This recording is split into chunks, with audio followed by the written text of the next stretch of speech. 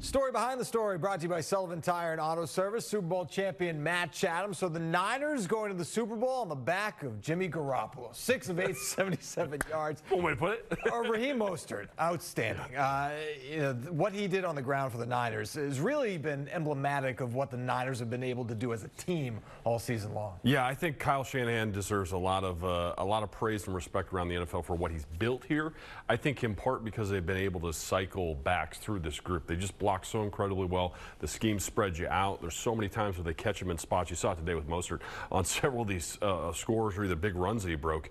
You watch sort of the bubble get created there in the offensive line, and they show you the nice little end zone shot on broadcast, and it looks like there's no one 5 yards left, right, and in front of him. So I mean, that scheme, that's really the coaches doing a great job of putting the guys in a position to be successful. I think the really impressive part though of this game is it's one thing to do that for the first, second, maybe third drive. We're getting into the 6th and 7th and 8th drives of the game, and they're still able to have that kind of productivity. Pretty incredible. Mostert is a great story too. This is his 7th team, the Niners. He's been cut several times, undrafted free agent out of Purdue.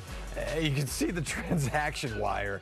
It's silly. I mean, what this guy has gone through to get to the point where he is on Sunday in the NFC title game, that's a story that everybody can appreciate. Yeah, for sure. And I think, again, he has been sort of part of the machine. It's a really cool story, but you see he has that one attribute. He's a real good breakaway guy. When those gaps present themselves, he shows some great explosiveness.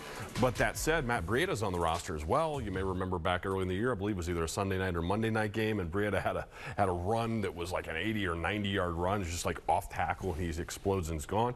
Tevin Coleman, who used to be with Shanahan back with the Falcons, he's had some big games. Last week in their divisional, it was actually Tevin Coleman that was the lead back. And in this game, the first series of the game was given to Coleman.